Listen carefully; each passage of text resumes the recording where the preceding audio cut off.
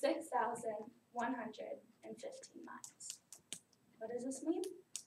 Well, this means that is how far it takes for Mark to travel from his village in Guam to here to Pepperdine.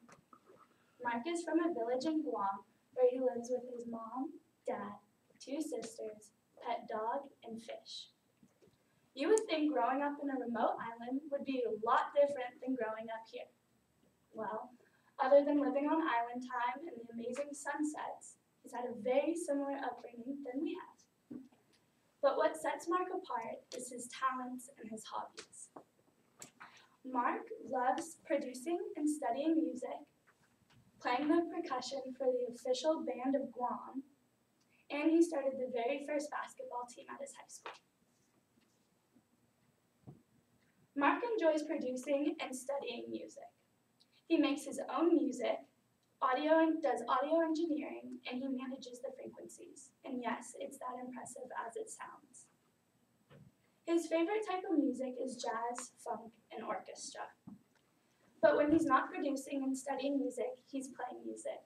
Mark really enjoys playing the drums. And you guys all missed it. I was going to give him a little shout out on Tuesday, but his little music group that he's in, Word Up, played at the Sandbar on Tuesday, and he absolutely killed it on the drums. But his love for music started way before he came to Pepperdine. Mark's been a part of the official band of Guam since he's been in the 8th grade. By the end of the year in his 8th grade, he became the lead percussionist.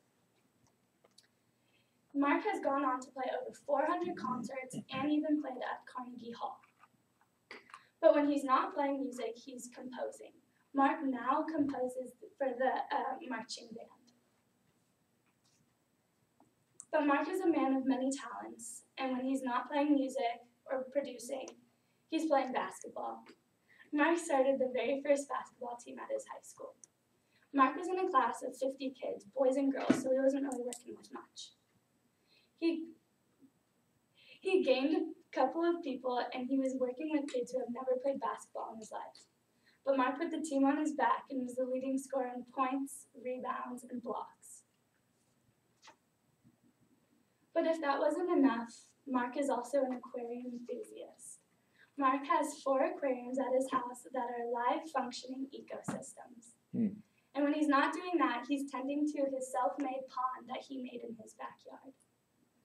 Mark's favorite fish is the Bosemani rainbow fish, and he takes great pride in what he has done. I think Mark, after getting to meet him, he's talented, interesting, has a bright future in the music industry, maybe not so much basketball, but he is very talented. I've been very fortunate to have gained a new friend from Guam, and hopefully one day I'll be able to travel there as well. Thank you.